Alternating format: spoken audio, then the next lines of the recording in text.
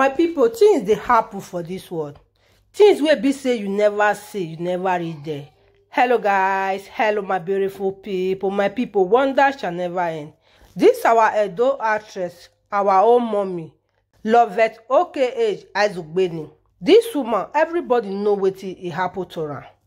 Isa last year, she sick, well. At the end, God can revive her back.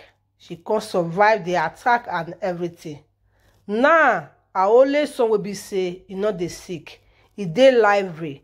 That is promised boy will be say he get different dream for his life. Quiet and gentle. This kind of thing is just happen to her. That is, it just be a RIP. This is so painful. It's so sad because this world where we dey see so and different things it dey happen. According to our beautiful actress, she thought say the attack where they sent for her say it was too much. At the end, she can't survive her.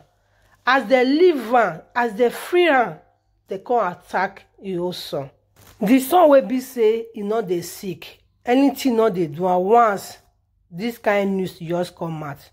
We all need to be careful. Careful of people that we are seeing outside there, because not be everybody like us the way we take like them. I go live in a year from OKH, waiting in talk about what happened to his son. But before then, today is your first time of coming across this channel. Please support your guests, subscribe to my YouTube channel, Precious Gist TV, and follow this page for more interesting videos. Give the video a thumbs up, share this video. Please do not forget to drop your own comment at the comment section. Just giving recipes and pray for our beautiful mommy. Ask God to give him the grace to bear the loss of his only son. My people, here is the video. Enjoy watching. See you in my next video. Bye bye.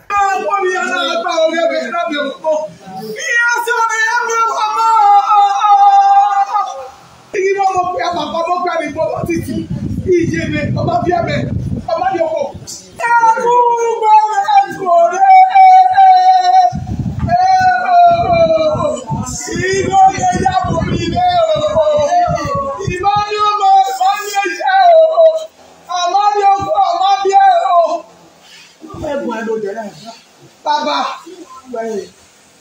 okay, yeah, when you are there, now we have it. Yeah, if you not send it to me, no, when you are not after we I'm not going to be wanting to. You didn't want to.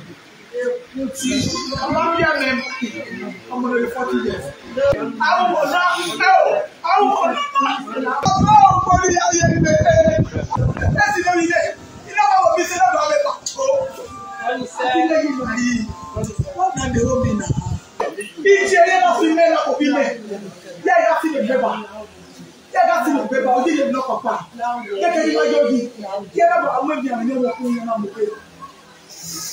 Baba, I'm going to